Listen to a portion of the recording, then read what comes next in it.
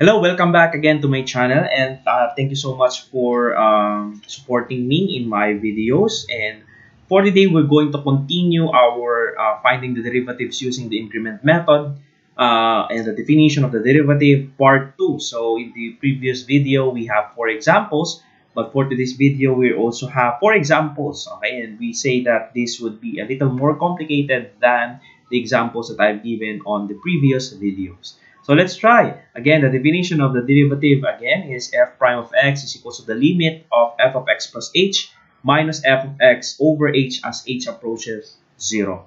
So again, the very first step is to replace all of the x's present in the f of x as x plus h, and then subtract it from the original f of x, then evaluate the limit as h approaches 0 using this formula. Okay, so for this given problem, f of x is equals to 4x squared minus 9x. So we have the f prime of x as the limit, okay, of 4x plus h squared. We replace x by x plus h minus 9 times x plus h minus the original function f of x, that is 4x squared minus 9x. divided by h as h approaches 0. So again, we can evaluate this first. So we have 4 multiplied by the expansion of this x squared plus 2hx plus h squared minus 9x. I distributed negative and the 9 here, so negative 9x minus 9h, and I can also distribute the minus sign here, minus 4x squared plus 9x over h as h again approaches 0. So what will happen here? So we are going to distribute the 4 here. So we have the limit as h approaches 0 of the 4x squared plus 8hx plus 4h squared minus 9x minus 9h minus 4x squared plus 9x over h. So as you can see, some of the numerators, terms in the numerators would cancel. So we have 9x, we have minus 9x. Are there any others? None? Okay. So we have now simplified the numerator as a limit as h approaches 0 of 8hx plus 4h squared minus 9h over h. We can factor out h in the numerator. So we have h is equals to multiplied by 8x, okay, plus 4h minus 9 over h. And as we can see, this 2 would cancel. So now we can evaluate now the limit of 8x plus 4h minus 9 as h approaches 0, because we won't be having any problem. So if we evaluate that, that would be 8x, right, plus 4 times 0. Since why 8x? Because since it has no any h, it's considered as a constant. So we have 8x, okay, minus 9. So this would be 0. So our answer would be 8x minus 9, and that is our f prime of x using the derivative by increment. Alright, next problem. So how about for number 6? For number 6, let's find the derivative of 2x cubed minus 1. So again, we're going to replace all the x's with x plus h and evaluate the limit as of the function as h approaches 0. So we have 2 times x plus h cubed minus 1 minus the original function, which is 2x cubed minus 1 over the h as h approaches 0. So what will happen here is that if we are going to expand x plus h cubed, it would be x cubed plus, we know that we have 4 terms here, plus 3, that is the exponent, times x squared. X is in the second power while h is having one power, degree of 1, of course. And plus 3 again because of this. Okay. Since this x squared has a power of 2, this term h has a power of 2. Okay. So, and then last term would be the cube of h, which is h cube. Okay, minus 1. Oh, sorry, it's not, we don't have enough space. I will just rewrite that. Okay, I will just rewrite that 2 times x cubed plus 3x squared h plus 3x h squared plus h cubed. That is minus 1. This is that minus 1. Minus, I'm going to distribute this minus sign, 2x cubed plus 1 over h. Okay. So if I'm going to distribute 2 inside the expanded x plus h cubed, so we have 2x cubed plus 6x squared h plus 6x h squared plus 2h cubed minus 1 minus 2x cubed plus 1 over, okay, over h. As you can see in the numerator, there are terms that would cancel. So we have 2x cubed minus 2x cubed. We have negative 1 and plus 1. Is there anything else? None. So we are left with, okay, with 6x squared h plus 6x h squared plus 2h cubed, okay, over h. So our goal is to eliminate the h on the denominator so that if we evaluate the limit, it would not be undefined. So we have h, we can factor out h. So we have 6x squared plus a 6x h, okay, plus a 2h squared over h. As we can see, the h would cancel. So we can now therefore get the limit of this. So we are left with the limit of the 6x squared plus 6xh plus 2h squared as h approaches 0. And by substituting the value of h, there would be a problem. So we have 6x squared plus 2 plus 6x times 0 plus 2 times 0 squared. We know that both of these two terms multiplied by 0 would be actually 0. So our answer for our f prime of x for this example would be 6x squared. And that is our answer for this problem. So let's try again another example. So for number 7, find the derivative using the increment method of 5 over x. Okay, so again, same rule apply. We're going to replace all the x's with x plus h and evaluate its limit as h approaches 0. So you have 5 over, this is 5. Okay, this is 5. 5 over x plus h minus the original function, which is 5 over x over h as h approaches 0. So we can subtract this by simply having a cross product, or the what I mean cross product is multiplication. Okay, so we will be having 5x. X would be multiplied to this minus 5.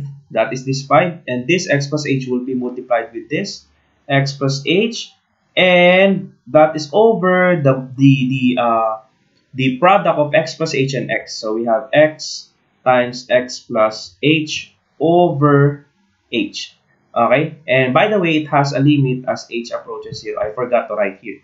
So again, the limit as h approaches to 0 of this function would be 5x minus 5x. Okay, I distributed negative sign along with the positive 5, or negative 5x minus 5h. So over x plus h over h. So as you can see here, okay, these two would cancel. So we have a limit of, as h approaches 0, a limit of negative 5h over x over x plus h over h. Okay? And we know that this h would cancel. Okay? They would cancel because technically what if we are going to do that, okay, get the reciprocal of the over h, that denominator, this is the whole term. This is the whole term. This is the numerator and this is the denominator h. So if I'm going to get the reciprocal of the denominator h, it would become 1 over h and proceed to multiplication. As you can see, that h would cancel. So now we are left with this one. So we have the limit as h approaches 0 of negative 5 over, we have distribute the x squared and the x here, so we have x squared plus hx. I have distributed the x, so it becomes x squared and plus hx. So there would be a problem since if we are going to evaluate as h approaches 0, the denominator would not be 0. Negative 5 over x squared, that's a constant, plus h is 0 times x. So this term definitely would become 0. So our answer would be, okay, f prime of x is equal to negative 5 over x squared, okay, plus 0, or in other words, x squared only. So we have negative 5 over x squared. So that is our answer for this problem. So for the last problem for today's video, so we have find the derivative of f of x is equal to x plus 1 over x plus 4. Again, what are we going to do is to simply f prime of x would be replacing all of the x's with x plus h and finding its limit as h approaches 0. So we have x plus h plus 1, okay? We have replaced x with x plus h. This would become x plus h plus 1 over x plus h plus 4 minus the original f of x, x plus 1 over x plus 4 over h as h approaches 0. So if we are going to subtract that 2, again we will be able to perform, we will bring this up to this, okay, and multiply this 2 and multiplies this 2, and we have to multiply as the denominator x plus h plus 4 multiplied by x plus 4. So we have x plus h plus 4, okay, multiplied by x plus 4 minus x plus 1 multiplied by this x plus h plus 4, okay, over, okay, the multiplication of this, the product of this, two denominators. So we have x plus 4 multiplied by x plus h plus 4 over h as h approaches 0. So in this, we're going to have to perform multiplication with a trinomial and a binomial. So we can, what do you call this? Distribute them, okay, one by one. So x times x, which be x squared. X times 4 is plus 4x. Then we have h times x, that's hx. Okay, and h times 4, that would be plus 4h. That 4 times x, that would be, oh, I am so sorry. This should be x plus 1. Okay, I forgot, it's x plus h plus 1. Okay, so we have x squared, that's correct. Then x times 4 is 4x. Then h times x is hx. Then h times 4 is 4h. And then 1 times x would be plus x. 1 times 4 would be plus 4. Okay, minus, of course, we are doing the same here. The same thing here. So x times x would be x squared. X times h is plus hx. X times 4 is plus 4x. Then we have 1 times x is x. 1 times h is h. 1 times 4 is plus 4 over, okay, over, we do the same thing actually here, or we can actually leave this as it is. So we have x plus 4, then we have x plus h plus 4, x plus h plus 4 over h. So again, if we evaluate this, the limit as h approaches 0, we have x squared plus 4x plus hx plus 4h plus x plus 4, distributing the negative sign. Negative x squared minus hx minus 4x minus x minus h minus 4 over the product. We have x plus 4, we have x plus h plus 4 over h. So simplifying the numerator, we have x squared minus x squared. We have hx minus hx. We have plus 4x minus 4x, cancel. So we have 4 minus 4, I think. Okay, and then we can rewrite it as the limit of 4h plus x. Okay, 4h plus x. Okay, minus, we have x and minus x here. We have x minus x. Okay, so we have x minus x there. I forgot. Say we have x minus x, and then we have 4h. We have a 4h here minus h, that becomes 3h. Okay, over x plus 4 multiplied by x plus h plus 4. Okay, divided by h. Sorry, I don't have space as h approaches 0. So let me just rewrite that. So we have the limit, okay, of 3h over x plus 4, x plus h plus 4. Okay, over h. As you can see, h here would cancel. Okay, if we, that's what we did a while ago. Okay, if we get the reciprocal of h, that would be 1 over h, and proceed to product, so h would cancel. So we have the limit as h approaches 0 of 3 over x plus 4 multiplied by x plus h plus 4. So there won't be a problem, okay, since even if we substitute h is equal to 0 in this limit, okay, what would happen is that the denominator would not be equal to 0. So in other words, we have 3 over x plus 4 multiplied by x plus 0 plus 4 is still x plus 4.